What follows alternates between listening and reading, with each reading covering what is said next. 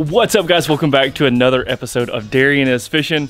This is gonna be kind of like a little vlog type video that I haven't done in a while. Not just fishing, there's gonna be some fishing obviously involved in this video, and I'm hoping that I'm gonna catch them really good. But we got a lot going on today. Ryan just showed up. I'm actually holding his camera, and I went to the tackle store, bought some really cool stuff today, and I'm gonna show you guys quickly what I got that has nothing to do with 6 cents at all.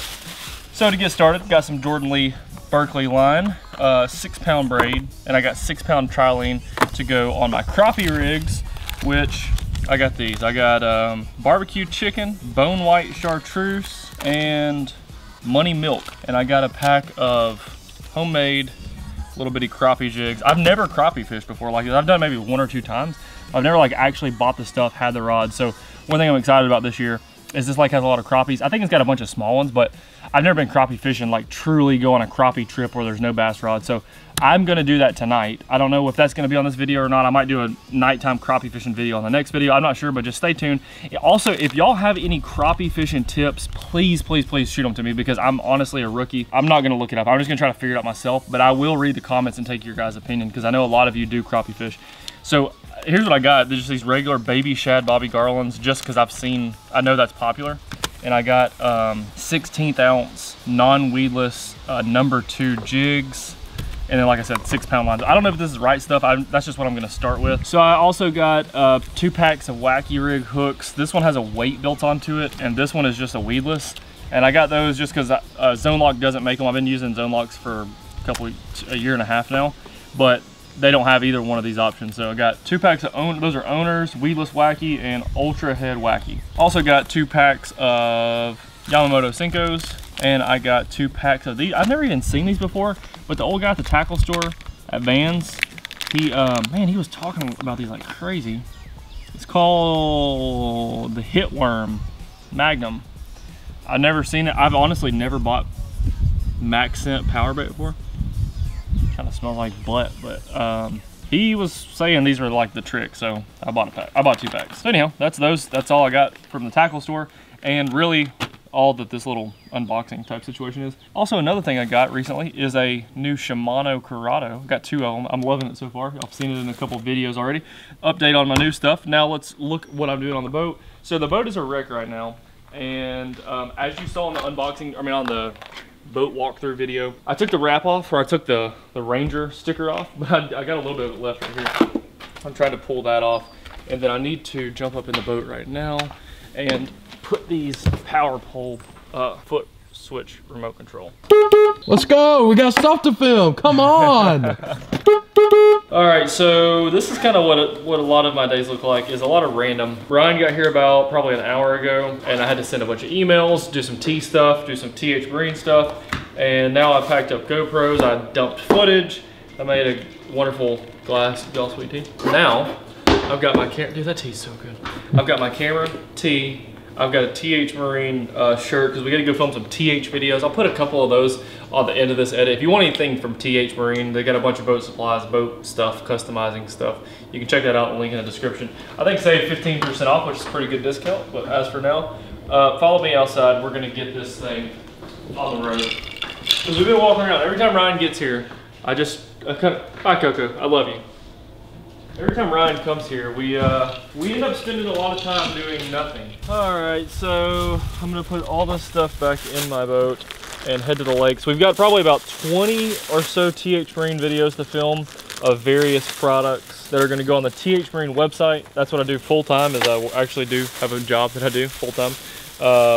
Kind of part-time, a little bit full-time. Yeah, so a little bit of work, then a little bit of play, drink some really good sweet tea, cuss a lot off camera because we mess things up often. What I was saying earlier is, every time Ryan comes here, we do a lot of nothing because I'm very scatterbrained and I have about 10 million projects going on at once. All right, I'm hooking up and we're going to the lake. So y'all just hang tight. We'll see you at the boat ramp in just a second. There goes a sight from my soul.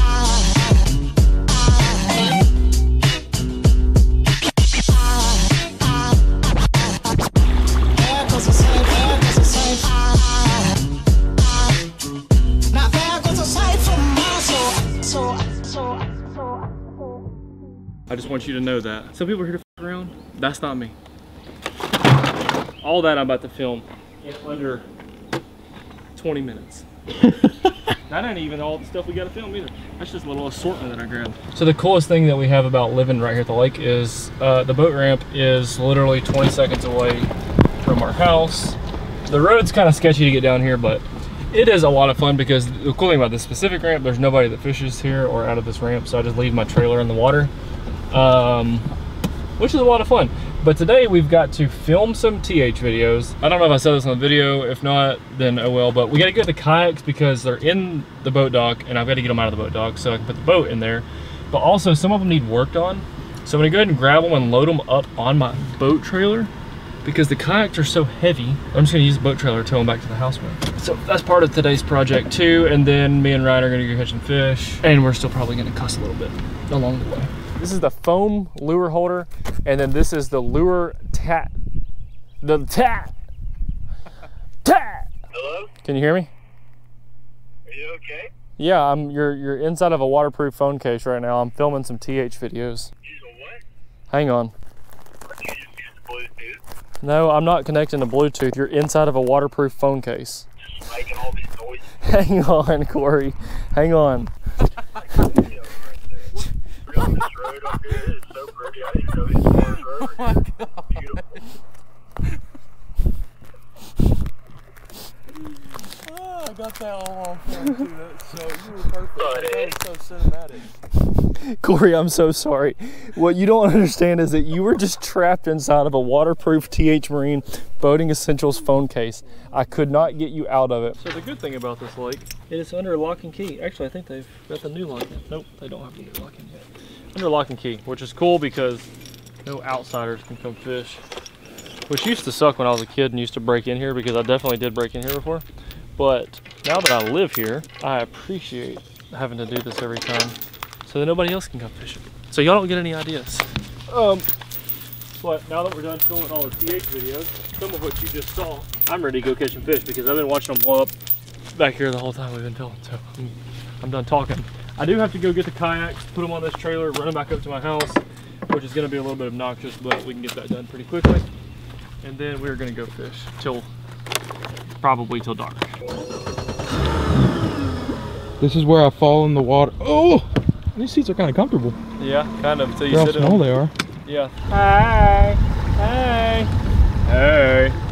Okay. That might be 40 years from now. Oh, hey. Coming in hot. If you ain't first, you're last. Hey, Coco. Coco.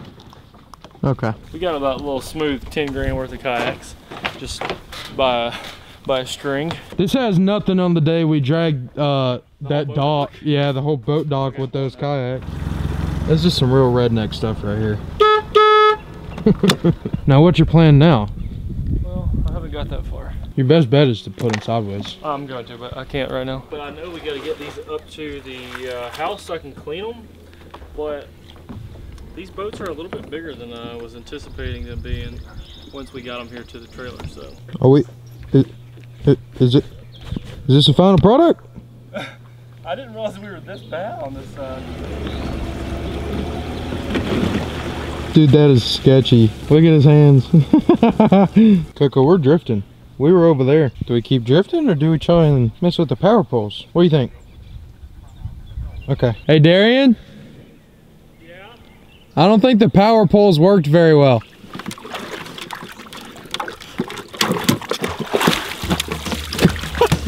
Easy. Easy. Oh, hey now. Easy. That's scary. Ah!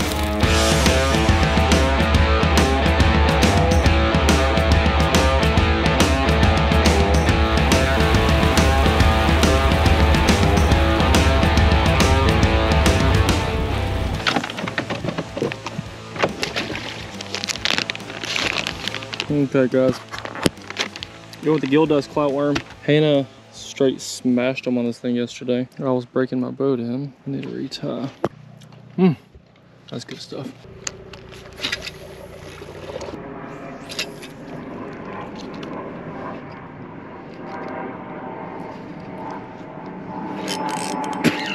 There we go.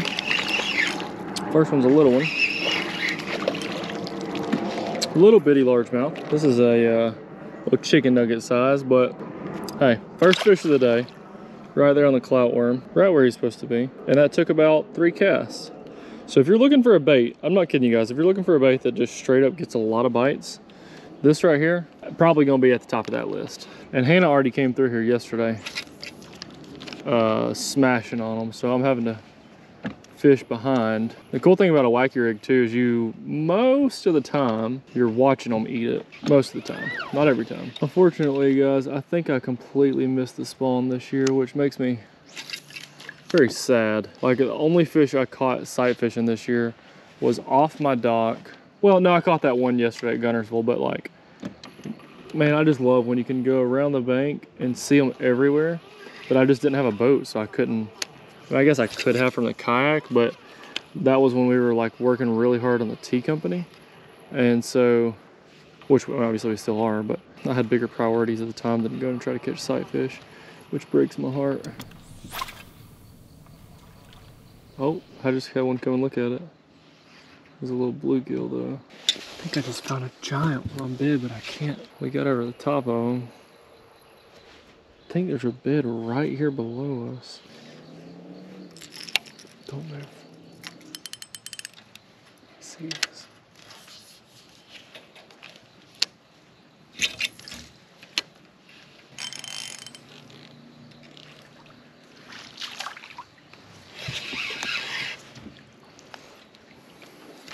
It was a little one, but I still thought I could catch him.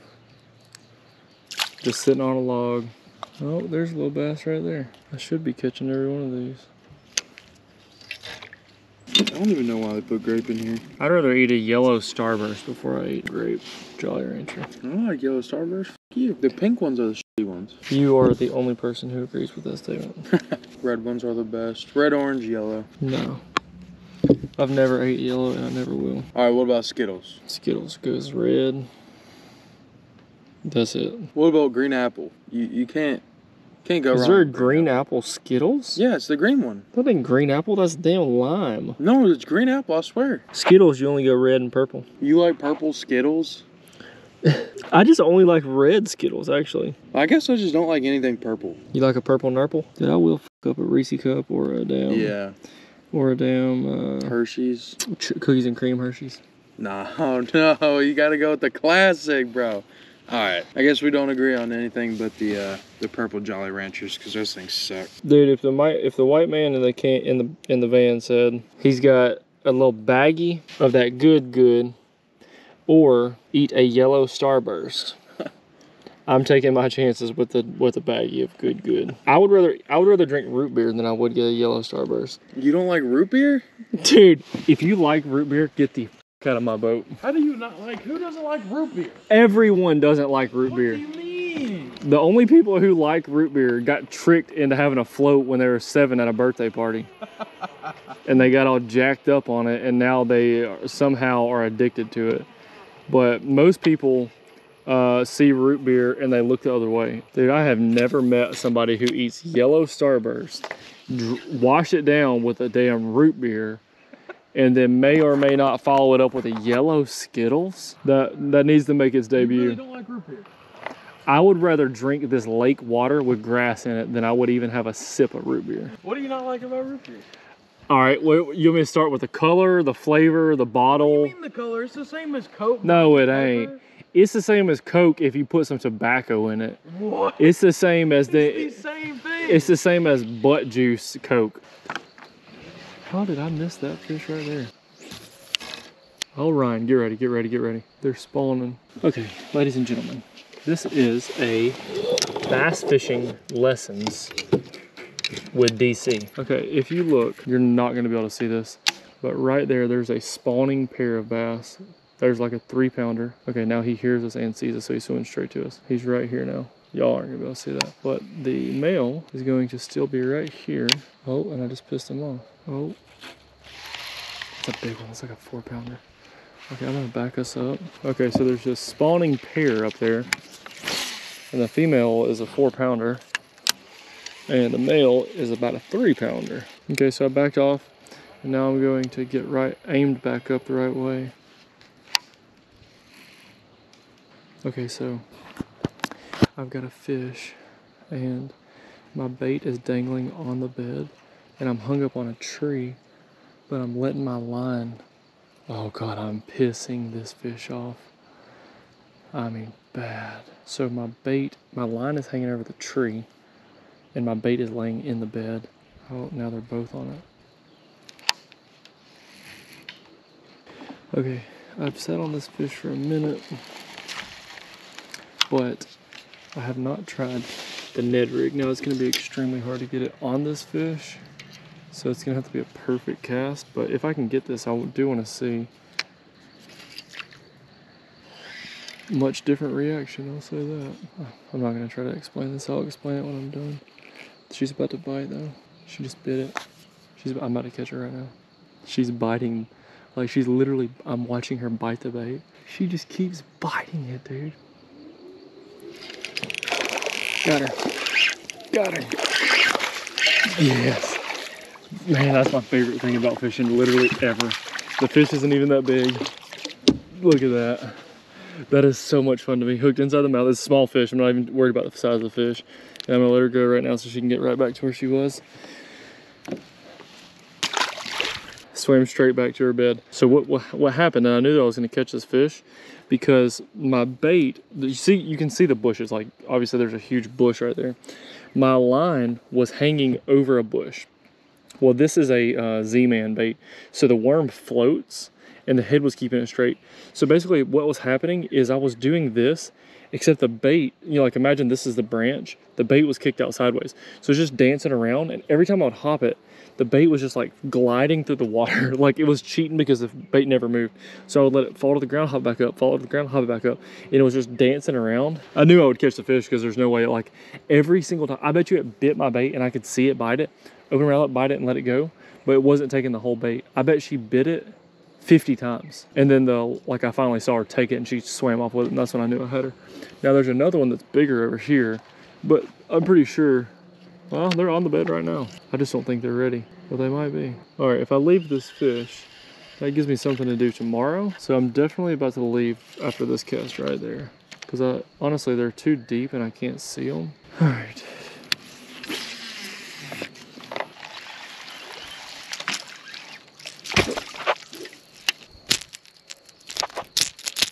There's so many fish up shallow. For whatever reason, they're being so spooky. Like every time I get by them, they just take off. But that'll give me something to do tomorrow. If I can catch 3 or 4 of them, 5 of them tomorrow.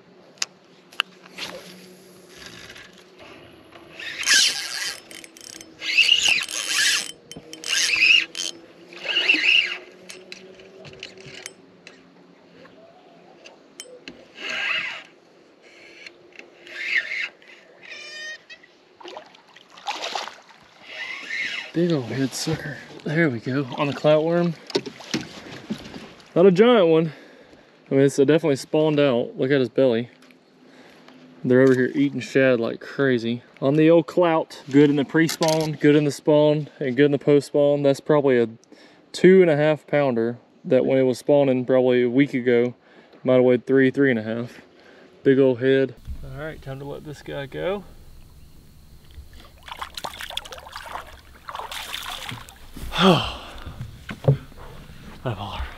That's what it's all about.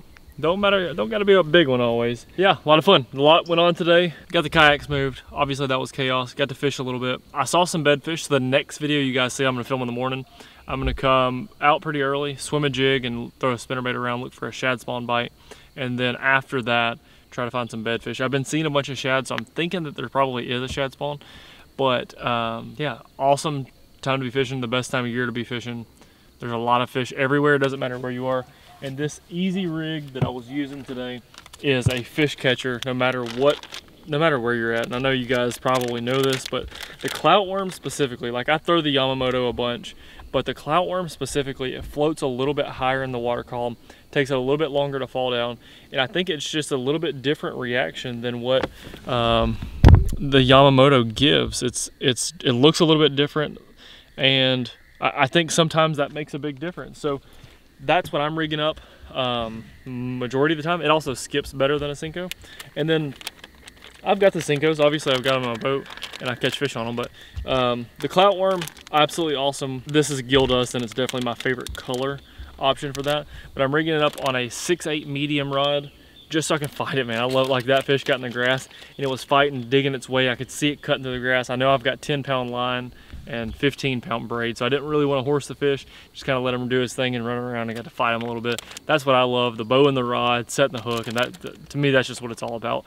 I'm not out here fishing tournaments. I'm not out here, you know, I don't have the big boat anymore. This is a moderate, good-sized boat for me, but I just want to have fun, and so that's what it's all about for me. I hope you guys are enjoying these videos. I'm so glad to be back in the saddle, fishing out of the boat. Hit that notification bell so you don't miss any of my videos, and yeah, we'll get back to filming. We got to do that. I know y'all are thinking this is crazy, but we're actually now filming the boat reveal walkthrough video, which we played a long time ago. So anyhow, I'm gonna get out of here and go film that video. We'll see you guys all in the next one.